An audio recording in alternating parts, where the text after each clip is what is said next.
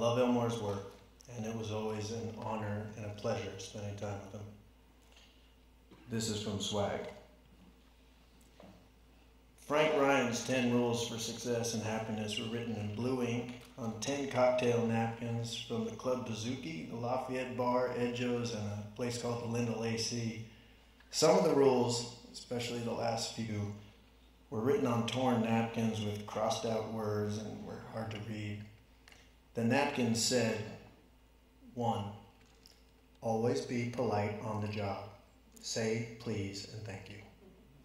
2. Never say more than is necessary. 3. Never call your partner by name unless you use a made-up name. 4. Dress well. Never look suspicious or like a bum. 5.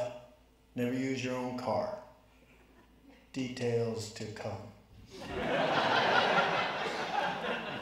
6. Never count the take in the car. 7. Never flash money in a bar or with women. 8. Never go back to an old bar or hang out once you've moved up. 9. Never tell anyone your business. Never tell a junkie even your name. 10. Never associate with people known to be in crime. The angle on the Venetian blinds gave Stick enough outside light. He sat by the window in his striped undershorts, placing the cocktail napkins on his bare legs as he read them again, one by one, concentrating on making out some of the blotted words. He was smoking a Marlboro and taking sips from a can of Busch Bavarian that sat on the metal radiator over beneath the window. He didn't look up until the groaning sound came from the bed, and he knew Frank was awake. What's that noise?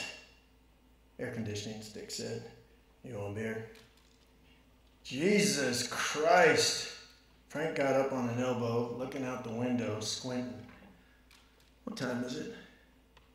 About 9:30. My watch is over on the TV. Stick took a swallow of beer as Frank got his feet on the floor and finally stood up. He was wearing jockey shorts and black socks. Where'd you sleep? Right there, in the bed with you. Stick said, but I swear I never touched you. He waited until Frank went in the bathroom, then reached over and pulled the cord on the Venetian blinds, raising them, flooding part of the room in morning sunlight.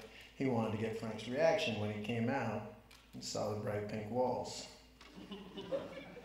He didn't notice them right away. When he came out, he said, "There's 4 cans of beer in the wash basin." 3 are for you, 1 for me, Stick said. I've already had a couple.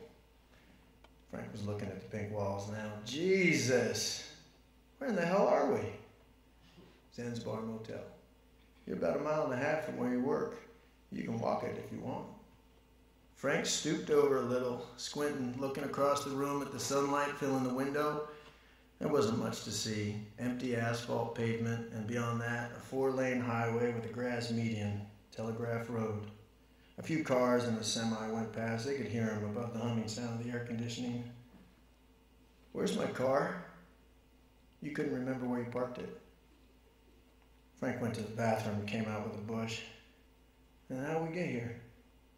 You remember looking for your car? Of course I do. Frank took a drink of beer, let his breath out, feeling better. You lost your parking ticket, Stick said. I know. That's why I couldn't find the car. All those streets over there look alike. At night, shit, you can't tell. You remember trying to get that waitress to take her clothes off? Frank hesitated. Then he drank some more beer. We had a pretty good time, didn't we?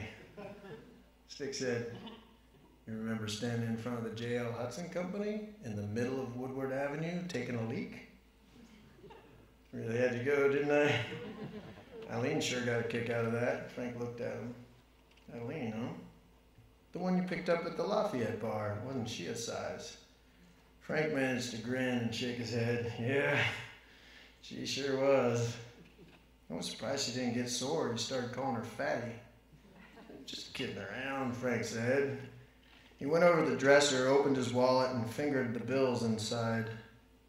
Yeah, I guess we had a pretty good time. Looking at Stick, he said, I must have paid for the cab, huh? Taxi cab? You didn't take any cab anywhere. All right, you win, Frank said. How did we get here? In a 1975 Mercury Montego. Stick watched Frank look toward the window again. You remember? We were standing out front of the Sheridan Cadillac. Frank's expression began to open up. He's showing signs of life. Yeah, they wouldn't let us in the bar because you didn't have a coat on. We were standing out front, Stick said. When the Merc pulls up and the guy gets out looking around, you remember? Frank seemed happier as he began to recall it, and he could see the Mercury, dark brown, shining, in front of the hotel, and Stick walking over the guy who got out, and now Frank was grinning. Yeah. You went up to the guy, and you said something. I said, good evening, sir. Are you a guest at the hotel? Right. Yeah. And he said he'd be an hour, and he handed you the keys. And $1 tip, Stick said. Frank was still grinning. Sure, I remember it. Where's the car? Up the street, at the Burger Chef parking lot. You go out, don't look at it. Don't even walk past it. Stick held up the 10 cocktail napkins. You remember these? Sure, I remember them. What do you keep asking me that for? I remember everything that happened. Frank took the napkins over to the dresser, and he spread them out, and he stood there, idly scratching his jockey shorts as he looked at them. Stick watched him. After a moment, he said, I've been reading your rules for success and happiness. And you know what? Frank kept scratching. What? I think you got an idea. Frank looked over her now. Yeah? You think so, huh? I think it might be worth looking into. It's a wild-ass idea. 2 guys who don't know shit getting into the armed robbery business. But, you never know, do you? He watched Frank go into the bathroom again, and he raised his voice. I'm thinking maybe it's a way to make a stake. Be able to put a down payment on something that'll carry you instead of working all your life. That's what I've been doing. Working. What have I got? $8 in my pants. Nothing. Not a cent in the bank. Working is for working men, Frank said. Coming out with 2 cans of Bush, he walked over to Stick and handed him one, raising his own. To our new business, huh? What do you say? To the new business. Stick raised his beer, took a sip. I'll tell you a secret, buddy. Put your mind at rest. Frank seemed interested. What's that? Last night, you didn't take a leak in the middle of Woodward Avenue? I didn't?